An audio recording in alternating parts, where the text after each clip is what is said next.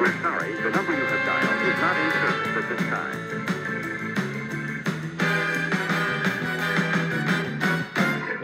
As a child, I had 100% unsupervised internet access, and what did I do with it? Some very scandalous things. I played internet safety games. Well, they're exactly what they sound like. Online interactive games, often with a story format that were designed to help kids learn how to use the internet responsibly. I was really a very rebellious child. And I didn't just play through them once, I played through them like 18 million times. But that's because they were legitimately really fun. Internet safety games happen to be one of those very specific memories that literally no one else has nostalgia for except for me. Hello, I'm Skies. I'm your speaker at Only Gen Z Kids Remember This, a Gen Z nostalgia conference. And the first thing I'd like to bring up is, do you guys remember Jax from the Carnegie Cyber Academy? No? Nobody? Well, she was the cyberbully, remember? You know, the one with the dark hair, and she ran a blog called Jumping Jacks, and she joined the academy and learned the error of her cyberbully ways? And you still remember her name, personality, and blog a decade later? That's not a relatable Gen Z experience? Stop throwing tomatoes! Jax, I did it for you.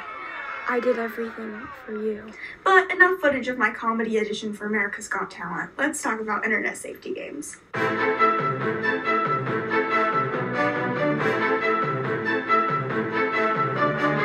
I was a sucker for this stuff. The characters and stories of these games were so powerful that I literally still randomly think of them sometimes. Like, the plotline of Allies and Aliens was immaculate. Allies and Aliens was a game that ran on Flash from mediasmarts.ca, and the purpose of Allies and Aliens was to teach you how to identify propaganda and misinformation online, which did turn out to be pretty useful actually. But it taught you how to identify propaganda from the perspective of an astronaut helping aliens decide which new planet to move to or live on, and you had to figure out when someone was misleading you about how good that planet actually was. There was even an evil government planet that sent out propaganda to the masses to try and lie about their dystopia. Oh yeah, it was awesome. If you were a voice actor for Allies and Aliens, please hit me up because the voice work in that was immaculate. When I think about Allies and Aliens, I don't just remember myself sitting in front of a desktop. In fact, the very same desktop that I'm filming this on, which is a desktop that is over 11 years old. Anyways, I don't just remember myself sitting in front of a desktop, I feel like I'm actually there, in space, helping aliens decipher internet propaganda. I think I can testify to the effectiveness of these games when I say that I remember the names, plotlines, and characters from every single one of these games more than a decade later. So when researching for this video, I wanted to go through a playthrough of these games. But then I found out that they were all dead due to the death of Flash. Adobe, be on the lookout for my lawyers. You're gonna get slapped by legal. So you can't play any of these games anymore. Except for NetSmart's kids, but they modernized, so they're not good anymore. I feel like such a boomer right now.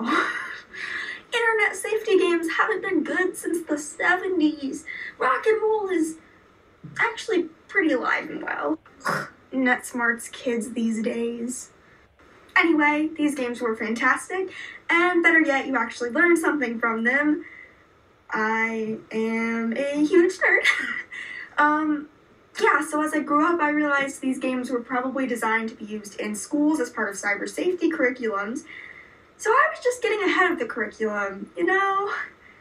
I later grew up to be the kid that played iCivics for fun, and then the kid cried of embarrassment when they won Kahoots every time because everyone always made fun of them for being a nerd for winning Kahoots and playing educational games for fun on their own time.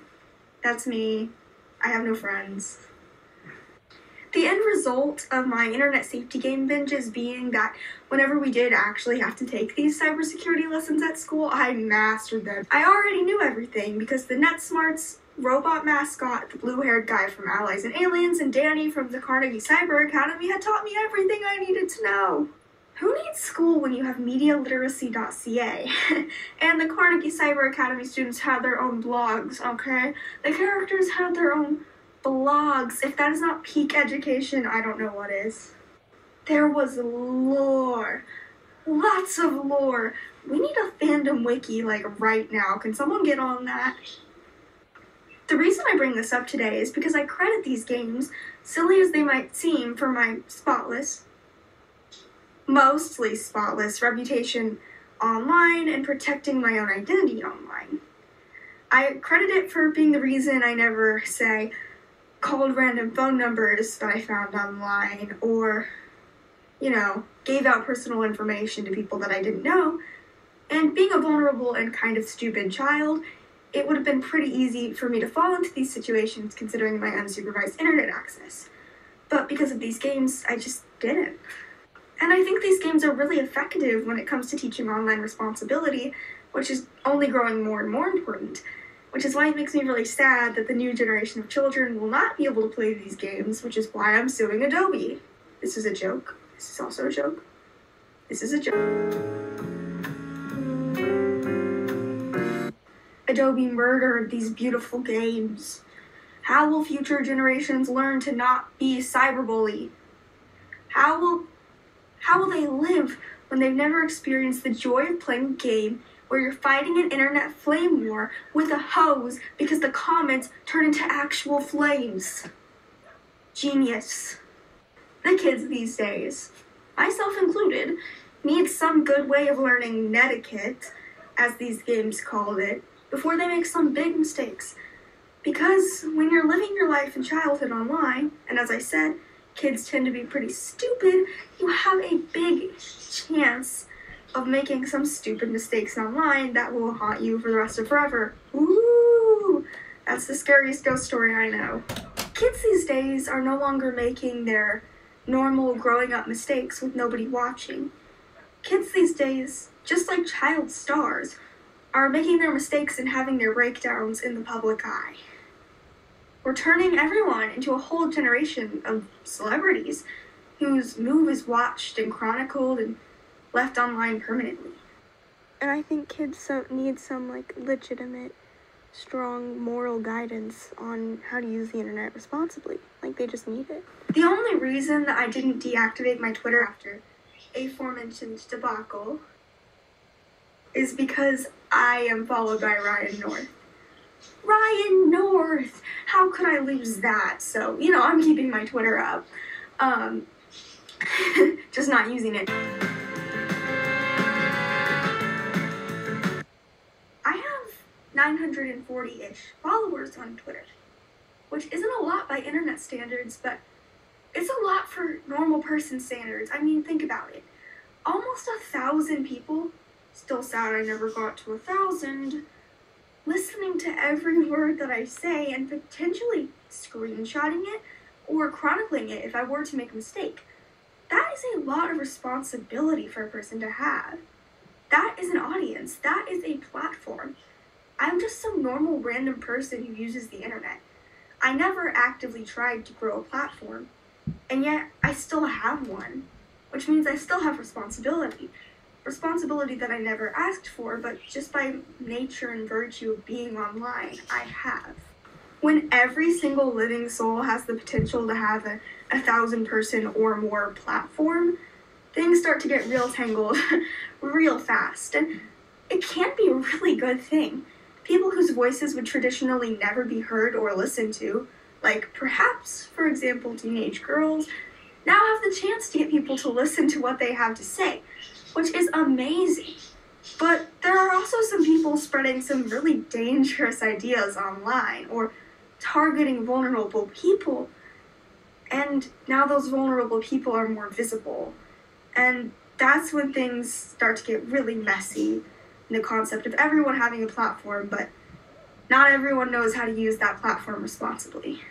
And not every child knows how to protect themselves online. Some kids just give up their personal information. Some kids are just way too trusting, and they don't know how to keep themselves safe. things can get really dangerous from there, which is why I think it's so important to teach online safety and responsibility from a very young age. Because there's no keeping the internet from kids. There's no hiding it anymore. It's such a part of our daily lives. So the only alternative from barring kids from the internet is either supervising them very closely, like dystopian level monitoring them, or making sure they know how to use it safely. Because kids do have the capacity to know how to use the internet safely. I know this from my own experience. You just have to be taught. I joked earlier about kids being stupid. Kids are not stupid. They're actually pretty smart. They just need someone to teach them how to be responsible online. And of course, some kids will not absorb that messaging as well as others, but I think when that messaging comes in the form of games, it's actually really super effective. It's led me to be very responsible online. Only once did I make a mistake. I gave my home address to flatstanley.com and my mom called the police.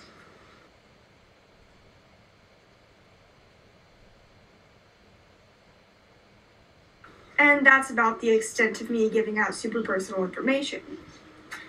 I have been on the internet for a long time. I got a Facebook when I was 5.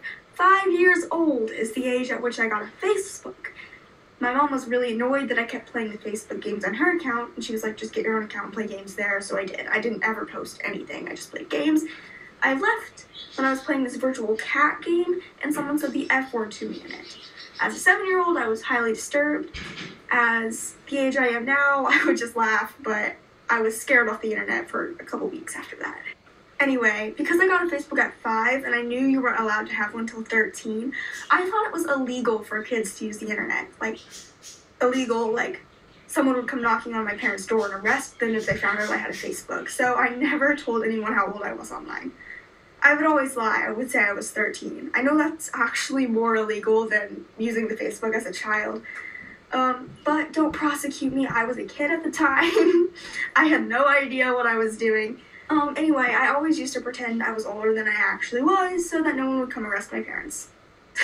In hindsight, not telling anyone I was a vulnerable and easily manipulated child was probably a good idea. Although they could probably tell I was a kid when I hopped onto the Moshi Monsters role-playing forums.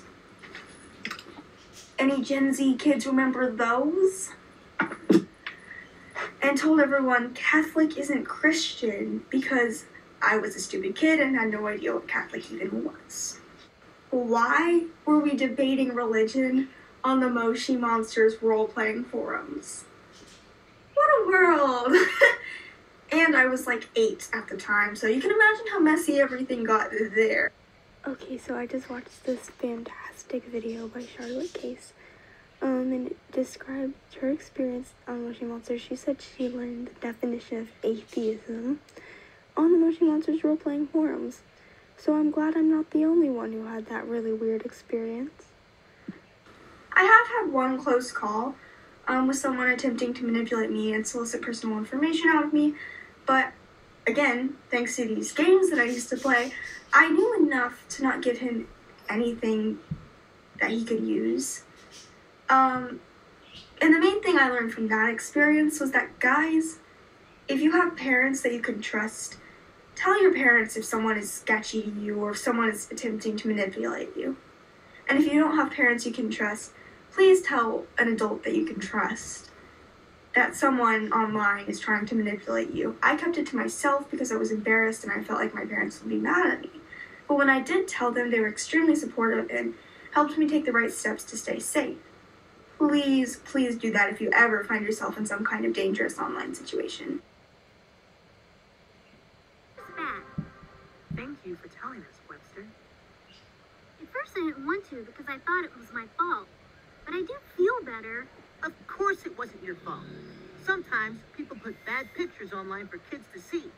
People like, look at this Louis. It seems that Louis is up to his old tricks, spreading bad pictures and making kids feel sad and upset. He's turned the whole town gray. But if the kids tell like I did, the color would come back, right? Right. I've equipped the Mousemobile with the state-of-the-art 3D sound system. It'll let you tell all of the kids in the NetSmarts neighborhood it's okay to tell a trusted adult. Buckle up, kids. It's gonna be a bumpy ride. Point being, my generation and the ones that come after are growing up online. We all have those unique and interesting online experiences, and some of us have some pretty negative and terrible online experiences as well. So when you're interacting with people online and they're anonymous, consider the fact that they may or may not be 6 years old, just for safety. But seriously, if you're online your whole life, you're bound to make some mistakes, and those mistakes never go away. Kids famously do not understand how the world works, and teenagers famously make risky, impulsive decisions. So that's a bit of a recipe for disaster when you consider that their mistakes are in the public eye and will never go away. It's like how child stars go crazy. I'm scared that we're creating an entire generation of child stars that will eventually cave under the public pressure to perform. I love the Tiffany Ferg video, The Importance of Deleting Old Posts, because it reminds me how much I've changed since I started posting stuff online. I mean, I was literally 5 years old when I first developed an internet presence. Of course I've changed since then. Said anything reprehensible. Is that how you say it? Correct me in the comments. Reprehensible. So I never posted anything reprehensible, but as a child I was kind of morally pretentious and annoying. Story time, not clickbait. I grew up with beliefs that I no longer have about religion and how important evangelizing was.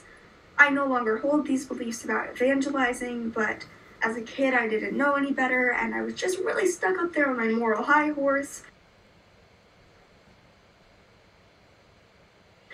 and just very preachy and annoying. Because I'm not like that anymore, I get worried that people will possibly judge me based on my past self, and not the way I am now, who has changed and evolved way past that mindset. People change. People change a lot. What someone said, did, or posted online maybe a year or two ago might not even reflect who they are today. Change is a part of a human condition. If we're not changing and growing, we're not living. It's hardwired into us. It's a part of our survival. If you watch someone grow up online over the course of 10 years, they're bound to be a drastically different person from the beginning to the end. And the internet doesn't seem to like that idea. The internet doesn't seem to like the idea that people can change, even though it's a fundamental part of the human condition. I'm worried for the future of my generation, having grown up online and broadcasting our mistakes publicly to an unforgiving arena. The version of myself that I am broadcasting to you right now is imperfect, and it's not the final version. There will never be a final version of myself. There will never be a perfect version of myself. There will never be a version of myself that does not make mistakes. And that's okay. Let's all have a little grace for each other, okay? The internet can be an unforgiving minefield, and it'd be nice if we all did our part to clean it up a little bit. Remember that as individuals, people learn, grow, and change throughout the course of their entire lives. That's just what being human is all about. And I love the internet. I love the internet because it feels like an extension of all of humanity's best and worst qualities just all mashed into one crazy place that takes so much time, energy, and effort to even try to make sense out of. I love the internet. I have always loved the internet. I have grown up online. And I think we all owe it to the internet to pitch in and make it showcase more of the best of humanity instead of the worst. Thank you for watching this video. If you liked it, consider subscribing. I am using YouTube as a creative outlet to express myself and nothing more. So, just engage, have fun, and thanks for watching. Before you go, this is your reminder to respect women, respect pronouns, and of course respect Bill Wirtz because he is a princess.